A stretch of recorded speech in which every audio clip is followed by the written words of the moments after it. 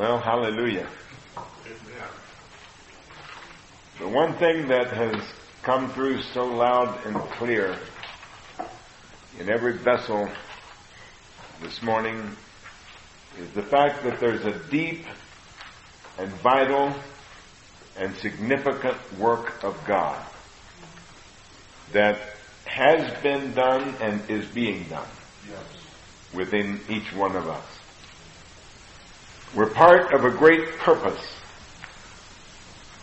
of the Father. And only God could bring us to this day. We were discussing yesterday, I think Sister Helen and some of us, about healing and how, we see healings in the physical realm, and we're aware that God is doing things in the spiritual realm. And the fact is that the physical is only a picture. When Jesus came and did all the great signs and the wonders and the miracles that he did, people looked at that and they followed him for the miracles. They followed him for the loaves and for the fishes. And he told them, he said, you're not here because you saw the miracle, but you're here because you did eat of the loaves and of the fishes. And what he was saying to them was, you saw the miracle, but you missed the message. You saw what I did in the natural, but you never saw what it signified in the spirit. And I remember the years back in the 40s and 50s when we saw so many miracles. And I saw blind eyes opened. I saw deaf ears unstopped right before my eyes. I saw those kind of things happen. And yet, at that time in my life, I was following that. Because I thought, man, to see a physical miracle. I saw a goiter one time as big as a football just go down like you pricked it with a needle right in front of my eyes. And we thought, man, God is doing great things. And we centered in those physical miracles that the Lord did. And we don't discount them. We thank God for them, and he still does it. But yet, the message when a blind eye was opened, the message was not really that God was just opening someone's physical eyes. But the message is that only God can open the eyes of the blind. And in the realm of the Spirit, it's very important to understand that truth. Yes. Because, as some have expressed this morning, they wish that the whole world could hear and understand. And many times we witness and we share with friends or family members or neighbors or somebody we meet along the way. And it becomes obvious to us that they have no ear to hear and no eye to see. And when you see something and you're describing it to a blind man, he still can't see it. Yes. And that's how it is when you try to impart truth to someone who is blind and try to speak a word to someone who is deaf. Even though you speak the word, they can't hear it. And only God can unstop deaf ears. Only God can open the eyes of the blind. Only God can make the lame man walk. See? Only God can do that. And so, I just sense that God is bringing us to a place in the Spirit to discern what he's doing in every situation. And then to follow the Spirit, leave everything in the hands of the Lord, but knowing that only God can open the eyes of the blind, and the only reason we see today, the only reason we have ears to hear, the only reason we have hearts to understand is because the Father touched us. Hallelujah. He touched us, the miracle. It came from Him. I could never, in a million years of searching the Lord, have ever found Him to know Him as I know Him.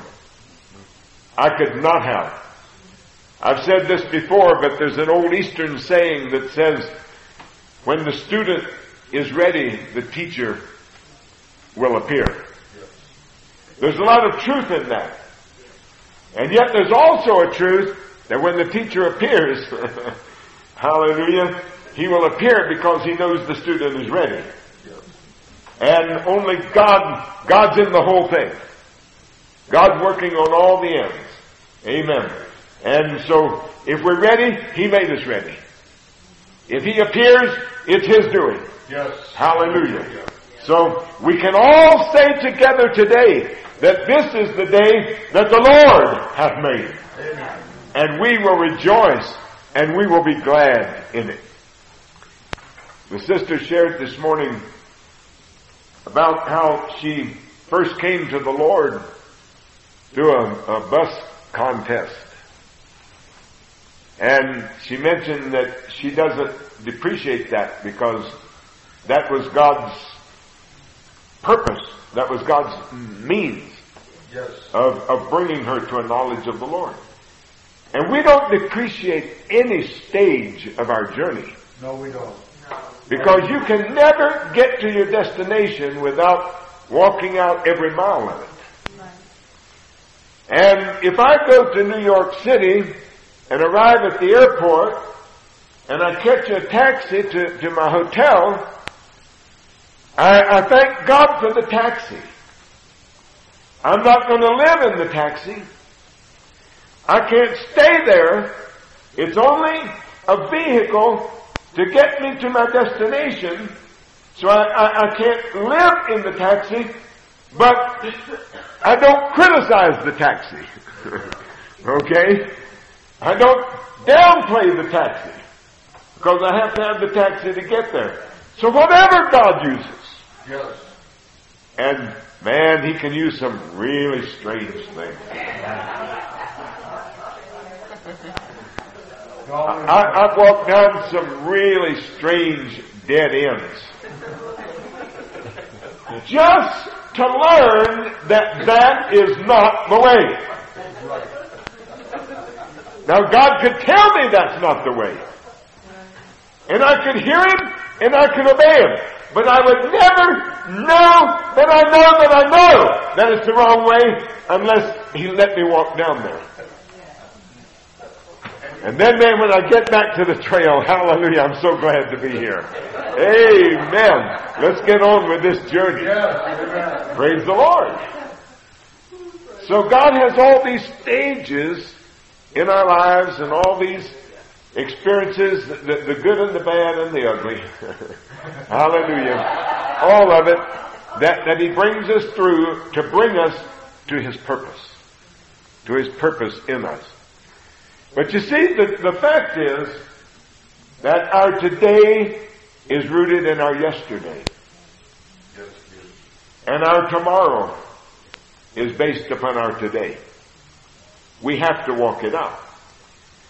And what He does in us is that every time He brings us into a higher place, into a greater place in Him, He only moves us up by taking that which He has spoken to us and that which He has taught us and inworked in us and done in us. He raises it up to a higher level.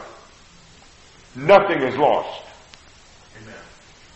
See, when you come in the outer court, you have the fire upon the altar, and you have the sacrifice of the animal, you have the blood. And you have the priest, and you have all the things that are done in that outer court.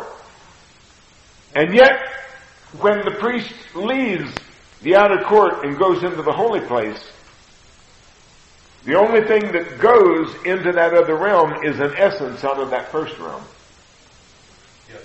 See, the bullock doesn't go. The altar doesn't go.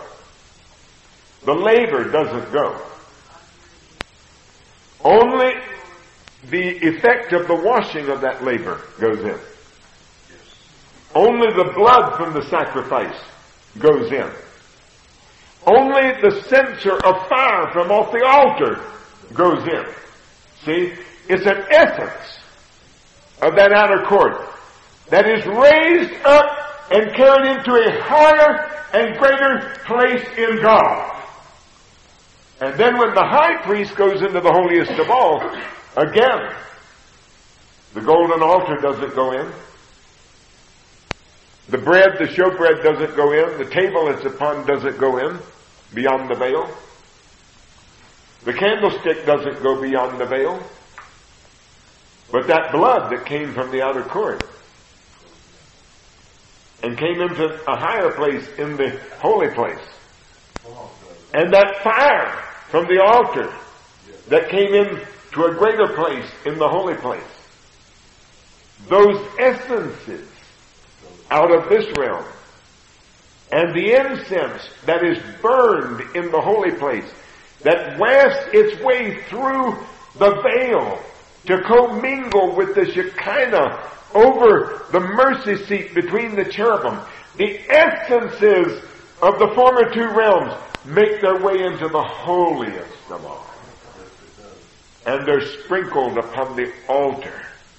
Hallelujah. And they mingle there with His majesty, with His lordship, with His rulership, with His fullness of Himself. Yes. Hallelujah. It's just raised into a higher realm all the way. Much is left behind, but the essence of what God accomplished, of what God is carried from realm to realm into the very heights of God. Now then, that just brings us back to where we were last night. Because we have a two-witness ministry in Revelation 11. And if you want to turn to it, we'll just continue there for a little while. Is Ellen got a word this morning? I don't want to monopolize. We don't know. We'll find out. Okay. I had one, but I don't think I'd really hear what you've got here. Well, I just thought maybe you had a word. Okay. We have the two witnesses, and I mentioned last night the Spirit and the Word. And of course, we could go into a theological presentation this morning, an array of scriptures to establish the principle of the witness of the Spirit and the Word.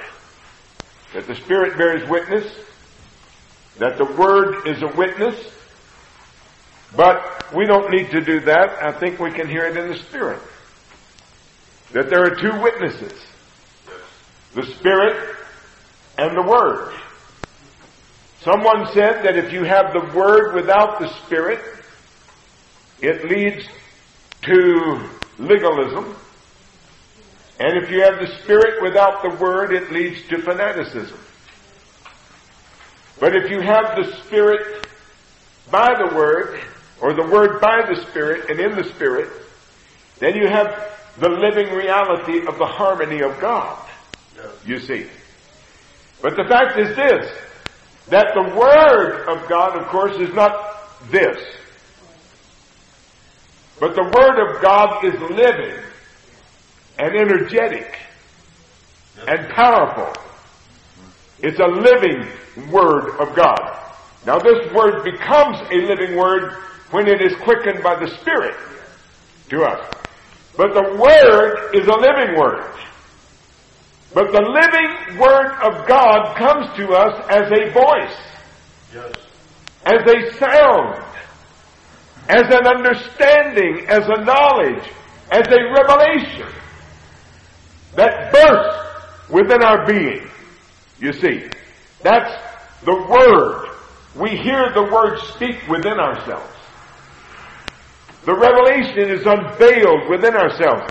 But then the Spirit of God bears witness with that word, and the Spirit of God creates and produces within us the very substance and the very life and the very reality of that which is sown within us by the Word, you see.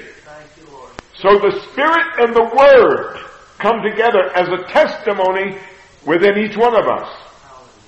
And those are the two witnesses. Now, this is fulfilled in a people. We talked last night about the prophetic ministry. I will give power to my two witnesses, and they will prophesy. And they will prophesy for 1,260 days. And that simply denotes a number that is used throughout the book of Revelation in different connotations. You can never get to 7 in the context of 3.5, you see. You just can't get there. So what it indicates is that it's an order that God has ordained for a season, but it will end. How many have ever been in one of those periods? Huh? Amen. Most of us, when we first came into one of those periods, thought that it was a 7. How many times have we thought, I've arrived, this is it, man, this is what I've been looking for. Hallelujah.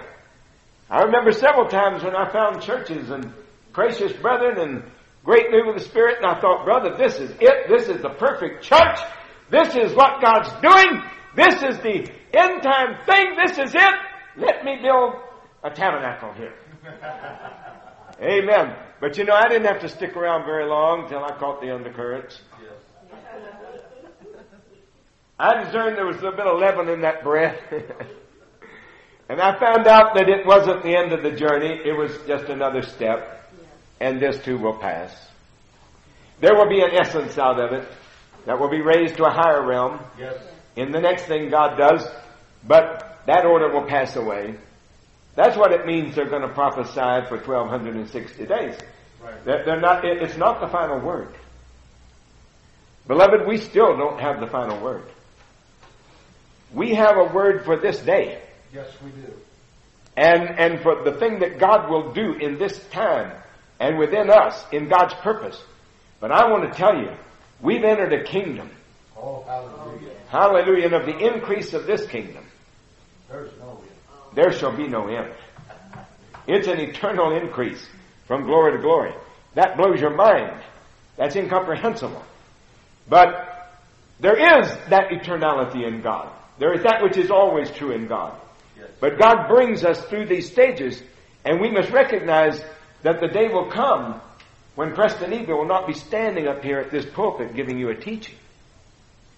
And we'll not even have the blessed order that we had this morning when we heard such marvelous things out of the hearts, out of the life flow of so many precious brethren. How many can believe this morning that God has something greater even than this? Amen. Amen? Yes. There's only an essence of this that will go into the next thing that God does. God is establishing something in us that will enter in beyond the veil. But what we see here today is not the finished product. It's a 1,260-day prophecy. Hallelujah. It had a beginning and it will have an ending. And so we see these two witnesses killed because God says, okay, you've walked this route now. And it says when their testimony was finished. They weren't cut off before their time.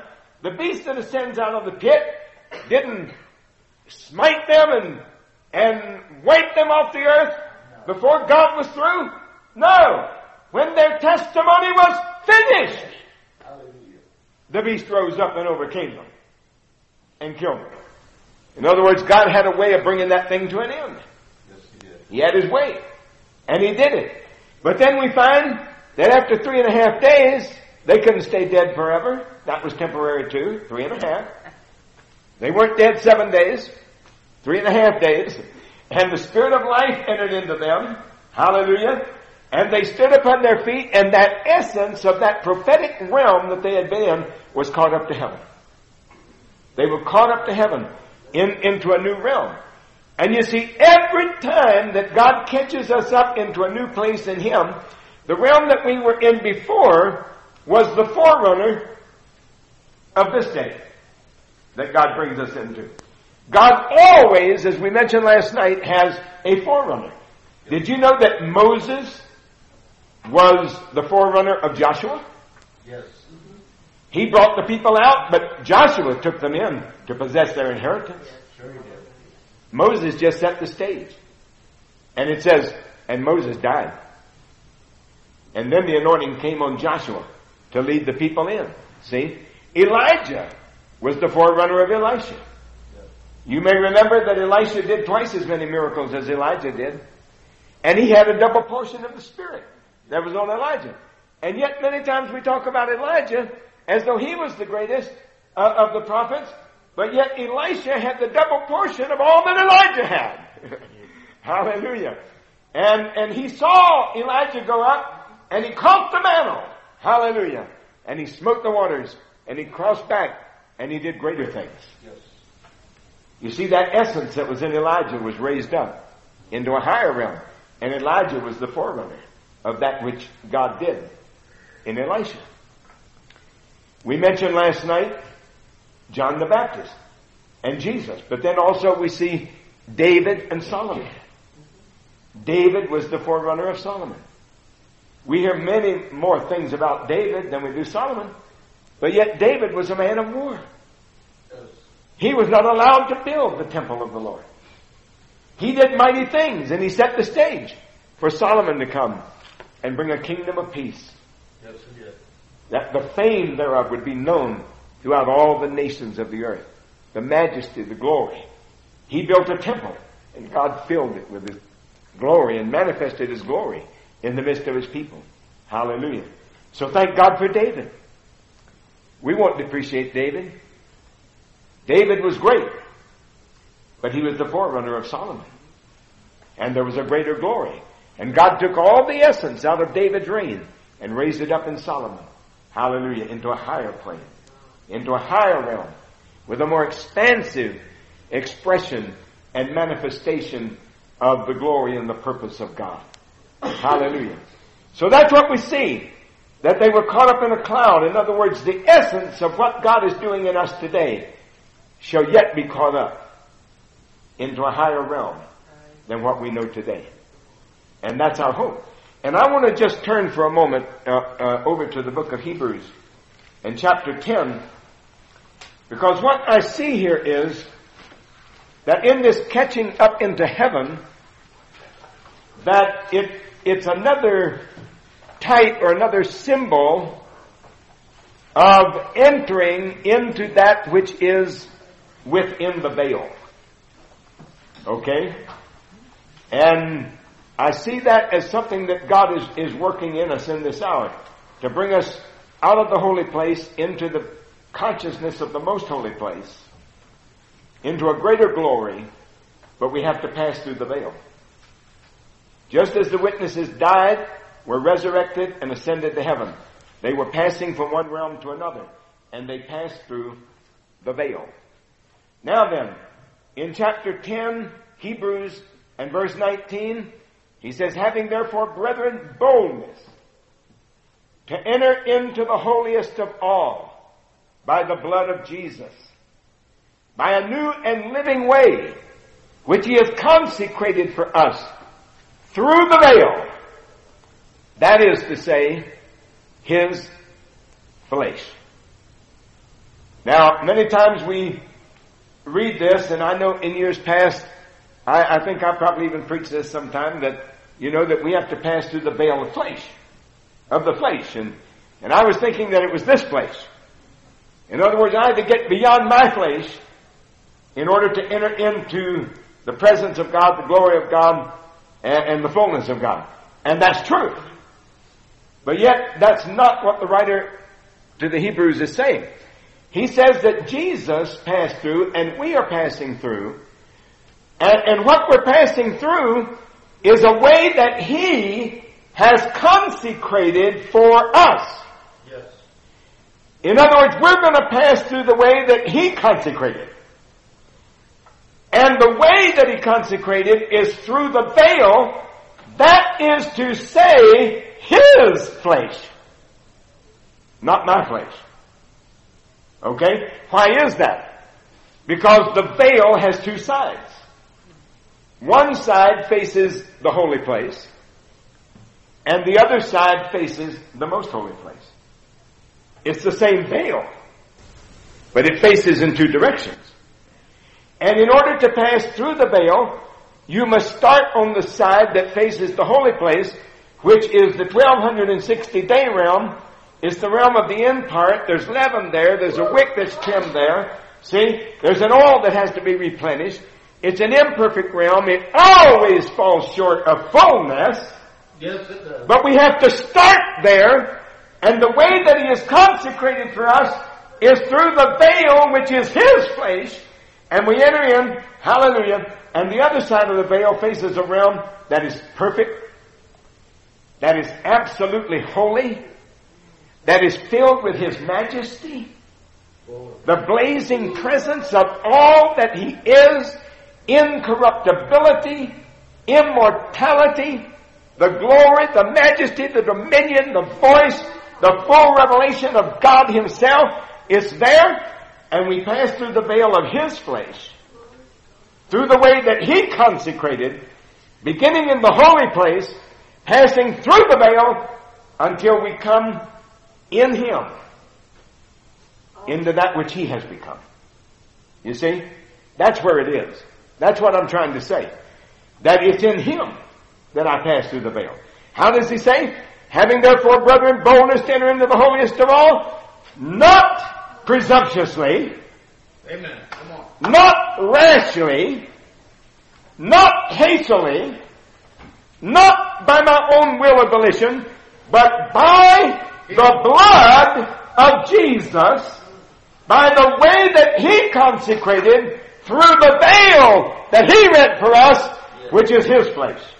Hallelujah. So what am I saying? I'm saying that only God can open the eyes of the blind. Only God can unstop the ears of the deaf, and only God can bring me from mortality to immortality. Amen. Amen. Only God can bring me from that which is by measure to that which is fullness. Yes. Only God can bring me from the prophetic realm into the kingship realm. Only God can bring me from a ministry into sonship. See? Only God can bring me there, and it's in Christ. I must identify, he said, except you eat my flesh Yes. and drink my blood, you have no life in you. I find myself in him, and I identify not only with what he did when he came in the flesh, but with that which he is in his resurrection, in his ascension, in his enthronement in the highest heavens. Hallelujah. And it's there in him that I pass through the veil and come to the other side into the fullness of God. Hallelujah. So it's in him. So what do I need to do today? Do I need to strive to pass through? Do I need to strive to lay hold on what's within the veil? No.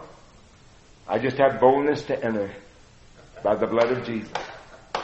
By a new and living way that he has consecrated for me. Through the veil. That is to say, his flesh. It's in him. Hallelujah. And so we follow on to know him. Now then, let's turn over to one more here, and that's in chapter 6. Hebrews. Hebrews chapter 6. And verse 18. That by two immutable things in which it was impossible for God to lie, Yes. that we might have a strong consolation who have fled for refuge to lay hold upon the hope that is set before us. You know, somebody mentioned this morning about, I forget which one it was, about fantasy. You know, like you're seeing a fantasy. And I'll tell you honestly, many times when I think about what we have proclaimed by the word of the Lord that God is doing and shall do, sometimes it's like the children of Israel said in Babylon. They said it seems as a dream to us. You know, it seems as a dream. And sometimes I want to pinch myself and say, hey, Eby, wake up. You know, Are you in a dream, or is this really real? You know, and I think all the prophets of God from the very beginning felt that way, because it says that they sought diligently and inquired to understand, you know, the time and the reality of that which they were speaking. They were speaking it by the word of the Lord, but they didn't see it. And yet, the word that they spoke became gloriously fulfilled in God's time. Now, what I was saying is this. It's not a fantasy. It seems a fantasy. But what it is a hope. What does he say? We who have fled for refuge, to lay hold upon the hope.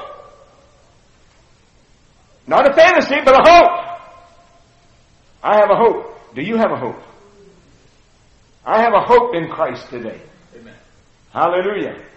I've had a hope in Him for many years. And many aspects of that hope I have laid hold upon. But yet I have a hope today for something in a higher heaven. And a greater realm, a greater glory, a greater fullness than what I see today. Hallelujah. And so I have fled for refuge, to lay hold upon the hope set before us, which hope we have as an anchor of the soul. I like that. We sang this morning, it is well with my soul. Why do we say that? We could have said it's well with my spirit, or it's well with my body. But we said it's well with my soul. Why? Because the soul encompasses the realm of the passions and the emotions. And how many know this morning that emotions can be like a raging sea? They can toss you this way and they can toss you that way. All emotions are very volatile.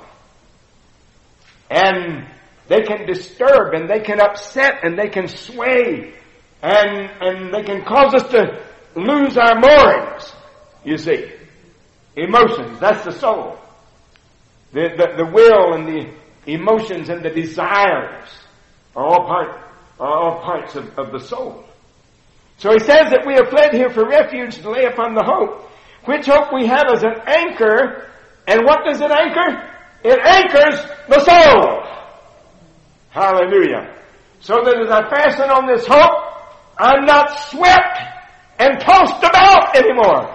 As Paul said, being no more children tossed about by every wind of doctrine and every wave that sweeps over you. You see, God's establishing us. I heard that this morning. Yes. I heard it out of every mouth. Yes. That through the dealings of God and the trials and the tribulations and the pressures and the troubles and the victories and the triumphs and the glories, that in it all, that God has brought a place of peace, a peaceful habitation. He's brought a place of understanding and of accepting His will and of trusting Him explicitly in everything. God has brought an establishment in His people. And that establishment, you see, that thing that establishes us is that hope that we have that becomes an anchor for the soul. Praise the Lord. God's doing that. It's very practical. We said last night. It's very practical. But God is doing that in us. We're becoming more stable. You know, I was thinking, driving over here the other day, I thought, wow, you know, we've been coming to Duncan for over 30 years. 30 is the age of maturity. We ought to be getting mature. In our relationship over here with the brethren in Duncan, it ought to be reaching some kind of a plateau. And it has. But you know, I sense that today, that God has brought a stability in all of us. A solid rock stability. We have grabbed onto that anchor. Hallelujah. And that anchor is the hope. And the rope that goes from that anchor is anchored to Jesus. Amen. Hallelujah. The one that has passed through the veil, His flesh. It's anchored to who He is, what He is, where He is, what He has, what He's doing. All that Jesus represents. Hallelujah. Our anchor is there. And it anchors our soul. So he says whither sure and steadfast, which entereth into that within the veil. Okay, which hope we have? Let's back up here. As an anchor of the soul, both sure and steadfast, which entereth into that which is within the veil, which I just said. Whither the forerunner is for us entered, even Jesus, made an high priest after the order of Melchizedek. Hallelujah. Oh, hallelujah. Thank God for the anchor. Yes. Amen. And thank God for the one that's on the other end of that anchor. Amen. Hallelujah. The Rock of Ages. I heard that this morning too. The Rock of Ages. That's where the anchor holds. Praise the Lord. Now then, just to continue on here for a moment. Back in Revelation chapter 11, verse 12, they're caught up into a cloud. Verse 13, in the same hour, there was a great earthquake. And I think probably every one of us can identify with that this morning. Yes. That every time God catches us up into a higher realm, the very next thing that follows is a great earthquake. A great shaking. Why? Because he says, I will shake everything that can be shaken. And he said, once I've shaken the earth, but this time I will also shake heaven. So isn't it amazing that they're caught up to heaven and the first thing that happens, there's an earthquake. Why? Because in order for us to identify with the new realm in God, he has to shake loose from us everything that pertained to the previous order. See? He has to shake that out of us.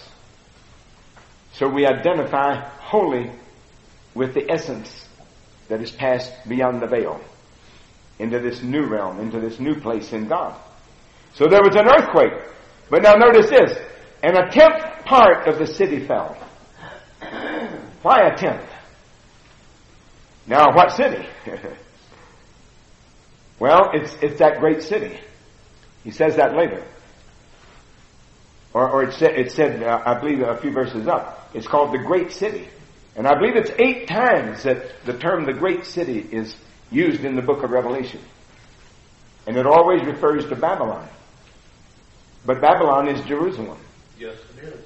It's the harlot, the faithful city that has become a harlot.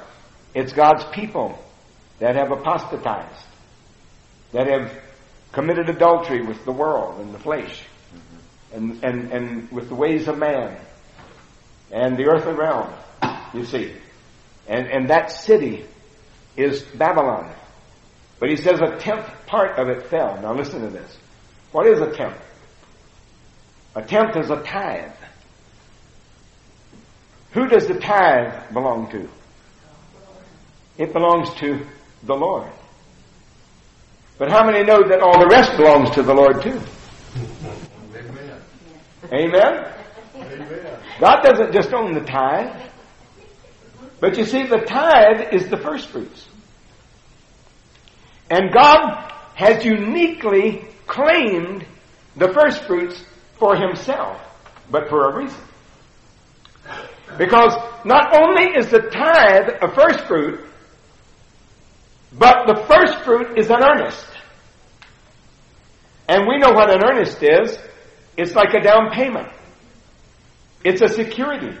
It's something you pay down to guarantee the balance. That the balance will be paid. When you give earnest money, you're saying, I want that. I'm going to have that. And here, I'm going to shut up and I'm going to put up. Here's my earnest money. Okay? And this, you sign the papers and you pay your earnest money and you got a done deal. There it is. So the tithe is a first fruit and the first fruit is an earnest, guaranteeing the balance. So why would God send an earthquake and shake down a tenth of the great city of Babylon? Simply because he's saying, I'm going to shake the whole thing down. But I'm going to do it first in you. You're the first fruit. Okay? So the 10th part of this city is fulfilled in us individually as God first shakes that thing within us, but it's fulfilled within us corporately as God shakes that kingdom of Babylon in a people, calls them his own, makes them his first fruit, uses them as his earnest, and thereby signs and seals the covenant for all men, for all creation. Every one of God's people will come out of Babylon. Yes, amen. The city will fall. It will be burned with fire. The buzzards will consume what is left. Hallelujah. The whole thing will be obliterated. And today, I'm looking at God's 10th. Hallelujah. His down payment. You're his down payment. You think, oh, God just had to get the Babylon out of me so I could be a son. Yes. But he's doing it not just for you. He's doing it for them. Amen. You're the earnest of his inheritance. Hallelujah. So this is the 10th. And there was an earthquake, and the 10th part of the city fell. And in the earthquake were slain of men 7,000. Now, you know, most of the Bible commentators read that, and I've read some really weird stuff. Those that literalize the book of Revelation, you know, they have these 7,000 people dying over there in the Middle East or somewhere. And all these terrible calamities that are going to happen out there in the world somewhere. But you see, the earthquake is in us. And Babylon falls in us. Now, the interesting thing is that if you read this in the Greek text, it doesn't read the same as King James. Because here it says that, and in the earthquake were slain of men 7,000. But now here's the Greek, and you can look it up in your interlinear, your diaglot, whatever you've got. The Greek actually reads that there were slain 7,000 names of men. Not just men, but names of men. Okay? Now, right in the book of Revelation, you can find several times what that means. The Lord said to one of the 7 churches, he said, thou hast a name. Yes. That thou livest, but thou art dead. Okay? They had a name. They had a reputation. They had a nature. They had a state of being that they lived in that they presumed was something other than what it really was. Thou hast a name that you live, but you're dead, he says. And oh, there's others that get a new name. Hallelujah. Thank God for the new name. Yes. And I'll tell you, the new name is written on a white stone. And the new name will not pass away. Amen. But the old name will. Yes. The old name goes. You don't get a new name unless you relinquish the old name. So when 7,000 names of men are slain, again we have 7,000. The numerology in Revelation is marvelous. It's a perfect number.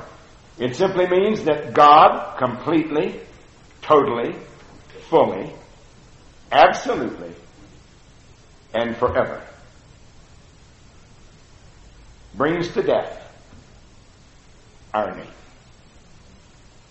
Whatever that name represents within us, whatever name we have, whatever nature, whatever reputation, whatever fame, whatever we think we are, whatever other people think we are, if it's not the thing that God is speaking, the name that we have, he says, I slay that name.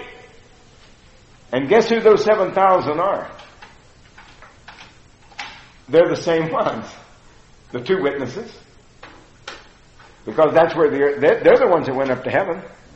They're the ones that got shaken by the earthquake. See?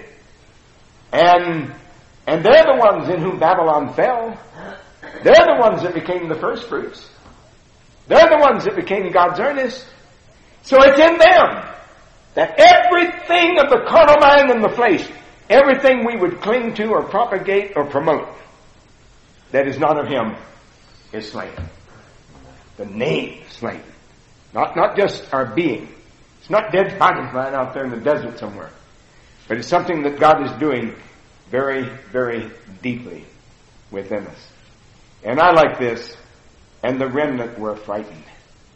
That doesn't mean they were scared out of their wits. It simply means that they were brought to a state of reverence. Yes. Of awesomeness before God. And I tell you, I know what that is. And I know that you know. Because so many times I sit in meetings just like this meeting this morning. And I am so awed by the presence of God. And so awed by the word of the Lord. And so overwhelmed by what I hear coming out of God's people. The depth of the river that flows out of God's people. And I see the work of God in a people and how God has led a people. So diverse. Most of us are from different backgrounds, started in different places. We've journeyed different routes to get where we are. Many of us spent most of our lives not even knowing each other. We had different teachers. All of that. And yet we come together. And I see the depth of the work of God and the scope of the understanding of His purpose and the commitment to His will and the vision and the hope that has anchored the soul. And I'm on. I'm overcome. I'm overwhelmed in the presence of the majesty of God in a people. Hallelujah. And that's the truth. So the remnant were frightened. But what did they do? They gave glory to God. Hallelujah. Isn't that what we've been doing this morning? Giving glory to God. Everyone that came up here was giving glory to God. Hallelujah. Because He had led them. He had directed them. He had challenged them. He had transformed them. He had delivered them. He had given them peace in times of trouble. He had given them joy in seasons of sadness. He had given them victory in times of pain. Hallelujah. He had established within them a kingdom that cannot be moved. Glory to God. And you'll never know that unshakable, unmovable kingdom until you've passed through every jot and tittle of what I just read. Amen. That's how it happens. That's the work of God. The remnant was affrighted. I'm affrighted. Oh, yes. Oh, brother. I'm awed. Yes. And I don't have to be here in your midst to be awed. Sometimes I just sit out on my front porch praying and contemplating on the thing that God has called us to. And I tell you, I just tell the Lord, I say, Lord, I don't know what your hour is, but I'm here. You know, Eli told Samuel, he said, if you hear that voice again, just say, here am I, Lord. Here am I. Samuel became the greatest prophet in my estimation. Yes. You know why? Because he so heard the word of the Lord and so did the will of the Lord that it was said of him that not one word that he spoke fell to the ground. Amen. There's never been a man that I can see of that stature until Jesus walked this earth. How can you say that not one word would fall to the ground? You can only say that if you've truly heard the voice. Amen. And if you have truly spoken only what you heard your father speak. See? That's where it is. So Samuel, all he had to do was answer.